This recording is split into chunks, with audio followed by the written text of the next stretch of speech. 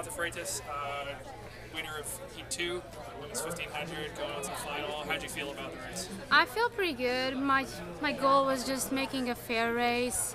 I don't want to empty my gas tank in the first round, but of course at this point all the girls are pretty good, so you just want to go in a decent pace and make sure that you can move to the next phase, since at this point nothing is guaranteed.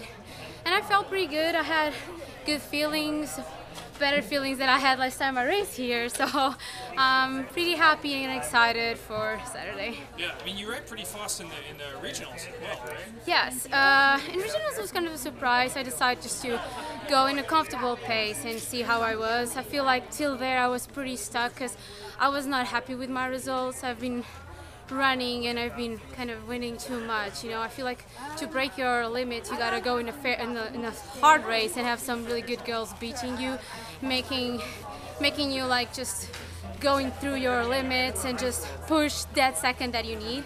And I was kind of I don't know, annoyed about that, but then I talked a lot with my coach. We kind of worked more about being happy with the process and all of that. So I just came to regionals and I feel yeah, let's do it. Let's just go for a good race. And then I ended up running 4:09. I was really excited. Yeah. Why do you think you've been running so well? This is obviously been a breakthrough year for you. Yeah, I feel like there is a good explanation. I trained for a year pretty much middle distance. I'm with a really good coach. He knows what he's doing. So I feel I started putting some mileage since I'm working with him and just training a middle distance, not as a sprinter or. Actually, I don't know. Before I came to America, I just I had kind of an overall training. I did hurdles. I don't know. I warmed up playing basketball. Just that trivial stuff that you do before you come to a different level of competition. And of course, when I came to America, I started working with Coach Franks, and he totally knows what he's doing. And it was pretty good. When did you get here then? January 2015. 2015. Yeah. And what events were you doing when you were back in Portugal? I did pretty much everything. I feel I even did a high jump. Now I did hurdles, 400. I went to some international races in the 400 and 1500 to 800. Pretty much 800. I came here as a 800 meter runner. But you feel like the 15s now you... Yeah, it is. Definitely. I feel really comfortable in this race. And it seems like the race for me. Mm-hmm. And when did you realize that?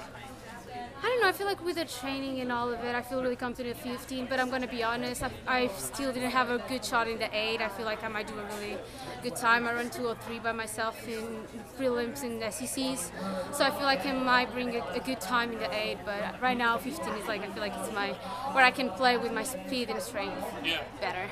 Looking ahead to the final, do you have the fastest PR by I think quite a bit. Do you think are you going to try and make it fast? I don't know. I feel I want to make sure that the best 1500 meter in the country will win, and doesn't mean is me, because that's why there's this championship. Is who is going to be the best this championship. So I want to make a fair race, and we will see. It depends if we gotta play tactic. I feel I can play tactic. If we need to go hard, we will go hard, and we will see who's going to be the best in that day. I would love to be the next national champion and follow my teammate Rianne Price, but if not, I'm pretty sure all my family and friends will still love me the same, and I will be the champion for them anyways. Yeah, I mean you mentioned your teammate. She hasn't really been racing this year. What's the situation with her? She was after Christmas. She was pretty ill actually. She was ill. She got really sick, mm-hmm. and then it took a little bit to her to come back because she was not in a good health condition. She got a really bad cold, and so it took her a long time that she was expecting, and she's so tough. She always tried to push herself, but then coach, he just thought it was the best plan for her, and of course we're all her teammates, want the best for her, and I'm actually glad they made that because I think she's gonna be so much stronger next year, and I'm really glad next year I'm going to still be able to work with her. I don't know if I'm going to have eligibility, but I'm still going to be here.